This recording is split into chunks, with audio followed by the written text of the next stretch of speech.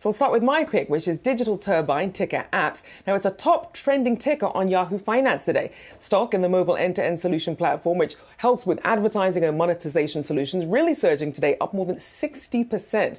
Now, part of this is a relief rally for not faring as poorly as expected with its mixed Q2 earnings and lower Q4 revenue guidance. But EBITDA margins did hit a new high of 27.6%.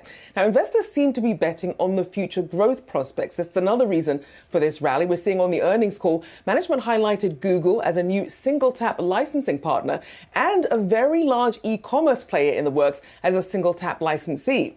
A lot of people widely expecting that to be Amazon.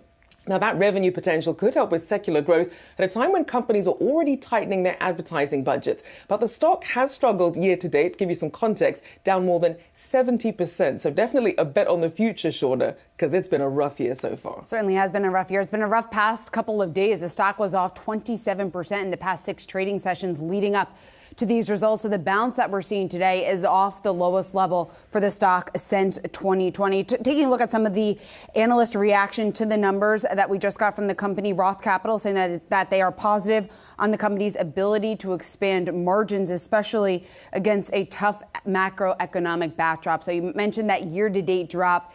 Maybe it's time to enter into some of these names that have been beaten down over the last several months. Given that inflation report we got this morning, maybe it won't be as bad as investors have been expecting. At least it looks like that's what's going on with this stock today.